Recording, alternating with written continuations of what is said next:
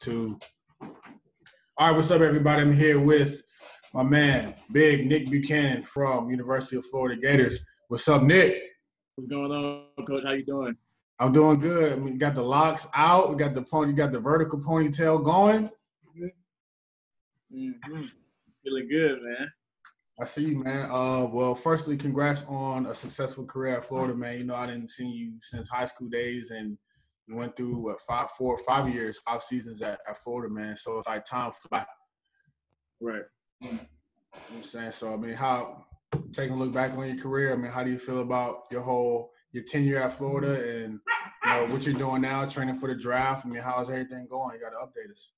Well, you know, the past 5 years was good to me, man. You know, I got to thank University of Florida for everything they did for me. You know, I feel like I really went into a good situation. You know, Florida is one of the best schools in the country in terms of the combination you get with academics and football. You know, so I graduated twice. I graduated with my bachelor's and my master's from Florida, and then I ended up starting my junior or senior year there.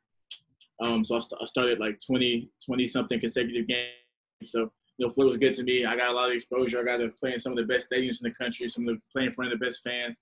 You know, it was a great time. You know, right now, just preparing for the NFL. Just been staying in shape, especially with everything going on with the COVID-19. You know, I was preparing for Pro Day and the Combine, all the drill and things like that. But after the virus got canceled, you know, things went sideways a little bit. Pro Day got canceled and all of that stuff. So, you know, we had to make a sharp turn, but, you know, things are still looking up, still working out, still staying in shape, feeling good, man. So it's been good. Well, I mean, no question. I already know, you know, this is a big opportunity for you, and having worked with you before, you ain't gonna let nothing stop you. Period. You still getting it in. So, but I mean, yeah, you played on the biggest stage in college football. You played in the SEC for a literally historic football program, and you graduated. Well, you came out 2014, right? 2014. I graduated high school in 2015. Yeah, you graduated high school in 2015. So you transitioned from, you know, high school ball at Dunwoody, then you go down to Florida. What was the biggest transition that you had to make from high school, not just going into like any college, but you went from high school to SEC? Like, what do you feel like was the biggest like transition that you had to make at that level? Well, my first biggest transition was we ran wishbone triple option in high school, so I had to learn how to run a college style, pro style offense. You know, so that was the first biggest transition. I had never even known what an inside zone was or outside zone was, you know, or slide protections and man protection in the pass game. So I didn't know anything of that sort was. That was the first transition. But then just, you know, getting that competing mindset, because, you know, in high school, you know, you compete every day, but you're the best, you know. So you got to learn that in college, you're going to take your lumps. You're going to get beat down sometimes. But the biggest thing is to, you know, get back up and make sure that you keep competing. And that's all coach wants to see is competitiveness. You know, they want to be the best. So if you want to be the best, you got to go out there and show it every single day. So that was one of the bigger transitions, because, you know, you want to go out there and compete, but that's everyone's job. So you got to go out there every single day, and you can't take anything for granted. You know, you got to get in your playbook, study the film, and go execute on the field every single day. So really just, again, adjusting to that new grind of a whole new type of atmosphere, you know, or a whole new type of group of people that you're around. It's probably one of the biggest transitions. Most definitely. And I would say that you succeeded very well in doing that, because, you know, as we got to the end of your tenure here at Florida, you became like a team captain. And, you know, this past season you were on the Remington Award watch list and stuff. So, I mean, talk about that, you know, coming in as a novice and then making that big transformation to actually a leader, where you you go from being mentored to being someone who mentors on the team. You know what I'm saying? What is that whole process like showing the new guys, you know, how this works and the ins and outs of the program? Well, the biggest things that helped me was I've always been a playbook guy. You know, I've always been deep into my playbook, trying to learn exactly what's going on with the plays. I just try to learn what I'm doing, how to do it, and more importantly, why I'm doing it. So once I learned those three things, you know, it was easy, especially because we had a coaching transition after my third year. So really my eyes started getting open to football once we got the new coaching staff in. And we were running similar plays, like almost the exact same plays, but just hearing the plays being described in a totally different way, and mixing and matching and getting really knowledge from. I had 3 line coaches, so combining all the knowledge I had from 3 offensive line coaches while I was at Florida really helped me to hone into my playbook. And once I knew what was going on, you were able to play fast, play physical, play aggressively. And once I was able to do that for myself, it was nothing for me to show that my teammates how to do it. Show little things that they might not be able to understand and I understand, and help them out so they can excel as well. That's what's up. Give me 1 second. I'm gonna pause the interview real quick because this dog is like 1 second. All right, sorry, I'm back. Just had to put the dog back.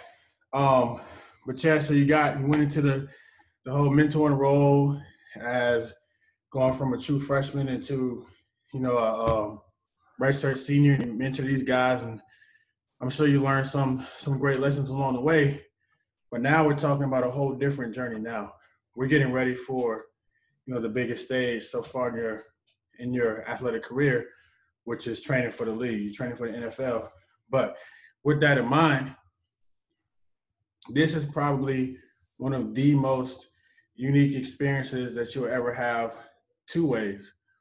One, you're preparing for the big stage. But number 2, we got this whole COVID crisis going on right now where you don't have access to, a facility that you might have been able to go to in the first place, and you can't even travel. And it's like you're not even in Georgia right now. You're in Florida because of, the whole travel bans and stuff like this. How has this whole process been as far as getting ready for that next level in your training, and, what type of limitations that is put on your journey? Well, the biggest limitation that I had was I wasn't able to get the exposure at my pro day that I was expecting. That's one of the things that as I talk to teams now, they wish that they could have gotten to come see me, make sure I was healthy, meet me face to face, ask me real questions face to face rather than on the phone call or over FaceTime. But besides not getting a pro day, nothing's really changed. What you have to do as an athlete, you have to work out. You have to eat the right things and take care of your body. So I've been able to do that. I've been investing in myself, trying to find different ways to help speed up my recovery process. To the training rooms and things down here closed. I bought a massage gun, I bought some TENS units, trying to stimulate my muscles for recovery and things of that nature. Stretching is big, but other than that, you find a place to work out, find a place to get it in, and you get it in. There's no shortcuts to it. So, I know what I got to do, so I just do it. Most definitely. And kind of backtracking a little bit, back to your experience at Florida, you got some athletes who come out of high school and they really excel collegiately. Like, they do really well. Like, you got some, they go in there, they get great their freshman year, they get better their sophomore year, all the way up and through their senior year. And then you have some guys who kind of go and then just kind of level off. Like, they don't really take that next step as far as, reaching their fullest athletic potential. What kind of, mindset did you have coming to play in order for you to keep getting better, like, every single year? Because you got better every year that you were at Florida. So, like, what was it that kept you going? What kept you in that mindset? Well, the biggest thing is, like, what coaches say is, honestly, like, you can find something to get better at every day, but you're not going to get better at something every day unless you physically and mentally take that step towards it. So whether you're in the weight room and I want to lift 5 pounds heavier today, or you're on the field and I got to get this step right on this one play, or anytime I got this route, I'm going to run it perfectly. It got to be one thing. And after a while, all those days of you getting better, you go out there and say, I'm not going to mess this up. And so the next day you do it, and you just pick that one thing. You don't have to get everything right in one day. You just pick that one thing that you're going to master today. I'm not going to get this step wrong. I'm going to make this throw every time. Every time the running back comes out of the backfield, I'm going to stick with him on this play because he's in this formation, so I'm going to know this. And then the next day you move on to something else. So every day you got to pick one thing to get better at, and that really helps you and helps you stay on track because, you're doing the same thing every day. Sometimes it's easy to trick your mind into getting complacent and things like that, but every single day you got to find one thing to get better at. Absolutely. And, aside from the mental aspect of being an athlete, going through that level of competition in college, there are thousands, of high school offensive linemen who are either getting ready to play in college or who have that desire to play in college. You came in and you were a dominant offensive lineman for the University of Florida for years, for 2-3 years at a time. what piece of advice do you have for that high school offensive lineman who wants to play at the next level and not just get there, but wants to excel? What do you tell them? The biggest thing that I would tell a high school offensive lineman right now is that you have to know what you don't know. And so when I say that, I say that to say a lot of kids are scared to ask questions. Oh, I don't know what to do here, so I'm just gonna go block this guy. Or I don't know why I'm doing this, I'm just gonna do it anyway. You got to know every single thing that you're doing. You got to know what to do first off. If you don't know what to do, you can't be on the field. You got to know how to do it, and that comes from taking coaching. And you got to know why you're doing it. You got to understand the scheme, what you're doing. So if you don't do all those three things, then there's no way that you can be successful. Because if you don't know why you're doing it, then you don't know. Then in the game, if you see something that you didn't see on film, then you might not know exactly what to do. Because as offensive lineman, as the game evolves and as you evolve into your position, you have to think it's about more mental than it is about brawn. Of course, you have to stick in the weight room and get big and do all those things, but that comes with football. That should go without saying. The physical part of it, you should want to be able to grind and go out there and do those sprints and get in the weight room and get better. That should go without saying. But I think what's really going to set yourself apart when talking with coaches and when trying to reach that next level and even go beyond that is really understanding the mental part of the game and really becoming a student of the game to really further yourself as an offensive lineman, especially. Most definitely. And so looking back in retrospect, when you were going through the whole recruiting process and you signed with Florida coming out of high school, is there what does, because how old are you now, 22? 22. So what does 22-year-old Nick Buchanan tell 18-year-old Nick Buchanan coming out of Dunwoody right now? You made a great decision. I mean, Of course. I mean, because even back then, I knew I wanted I wanted to go to college. I wanted to graduate. That was the first thing, and I wanted to play and win the biggest stages. And coming to the university, I'm not trying to like sell or recruit to come to the University of Florida, but that's exactly what I wanted. Because Florida is a top 10 public university, so it's a great degree. Especially ringing through the Southeast. Job opportunities are endless coming out of the University of Florida, and then of course the football pedigree as well. 3 national championships. You're gonna have games on CBS national television every year. So it was everything. It was everything that I wanted it to be. I didn't play my first 3 years, which was tough because I thought I was gonna come in and really dominate, do what I did. But you gotta stay down and wait your turn and really understand why the guys who are playing because the game is totally different. College practice is 10 times faster than high school games, and college games are 100 times faster than college practice. So you got to really understand that it's a big transition week going out there to compete with the best. And when you go to a school like University of Florida, the stakes are high. So, you got to take every single rep seriously. You can't just go out there and do good sometimes. You got to do good every single day. So that's probably one of the biggest things that it took me to realize. But, looking back on it, once I realized that, it was really a no-brainer for me to get out there and get what I needed to do. So I really feel like I made one of the best decisions for me. That's what's up.